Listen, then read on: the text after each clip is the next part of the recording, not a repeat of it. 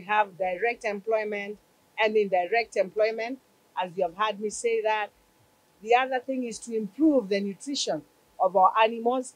I have more than 4 sub-counties that really keep animals, and that will really improve their nutrition.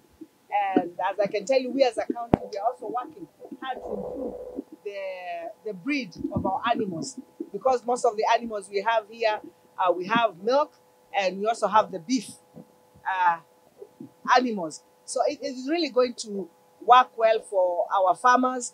We have enough land.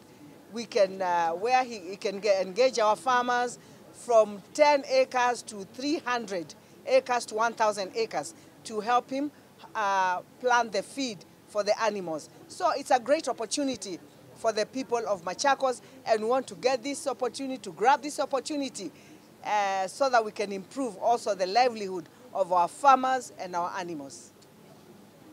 Most of the industries are coming here now. We have a lot of industries. When you walk around, you see a lot of industries coming up. So that has not really been a problem in Machakos corruption. We are saying it's a corruption-free zone. And we tell our investors, yeah, if they have any problem, even the office of the governor is open for them to come. And that's we have had so many. Every year, you see us commissioning, whether low-cost housing here, whether industries coming up, factories. We are doing that because we have given a conducive environment for people to do business here. By the time I leave now as a governor, I would want to have even more industries here. The bottom line is to create a conducive environment for them to do good business, and us working in collaboration with the national government and with the line ministries, we will ensure that our investors are well taken care of. Groundbreaking here that we have witnessed with the hues is really evidence of the positive investment climate that President Ruto's government has created. We are constantly attracting investors into our country to set up manufacturing plants, to set up various businesses that will create jobs and create wealth in our country.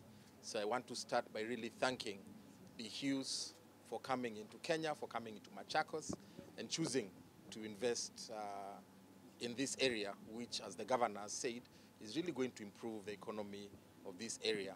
Like I said, it's a deliberate effort that we are doing to attract investors. We are creating incentives for investors to come in, both local and international investors, because we understand under this era of economic transformation, only the investors in the private sector are going to be able to create wealth. We chose today this groundbreaking ceremony here in Kenya because we see great prospects for our company and for animal livestock feeding in Kenya in particular. We believe that the animal sector will grow in Kenya, the population will grow, and more nutritional, affordable, healthy food is needed for the country.